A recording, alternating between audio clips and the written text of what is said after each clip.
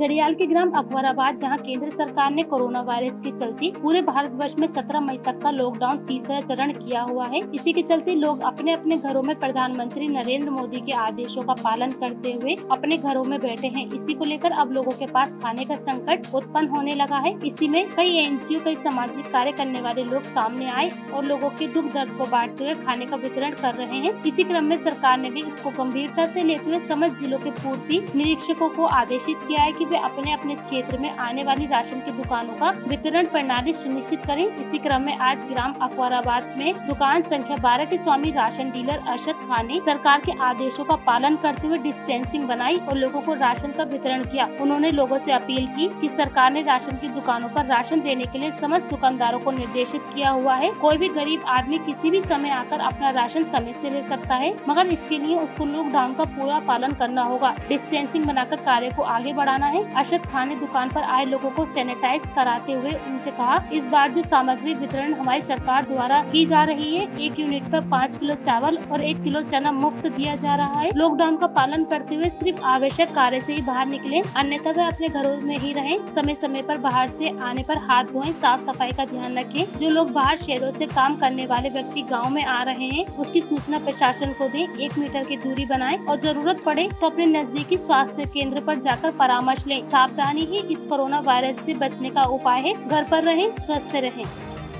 आपके यहाँ पर सोशल डिस्टेंस का यहाँ पर पालन कराया जा रहा है?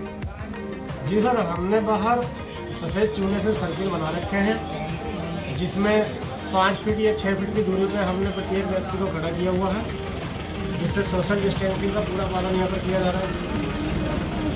और इस बार सरकार द्वारा क्या क्या सामग्री उपलब्ध की जा रही है और क्या क्या आप जनता को बांट रहे हैं? राशन में तो सब चावल है और चना है और सैनिटाइज़र भी है इस बार, और डिटर्जेंट साबुन है, और साथ में ये दूसरा साबुन भी है। सरकार द्वारा जो मुफ्त सामग्री दी जा रही है वो क्या क्या दी जा रही है? उसमें चना है और चावल है।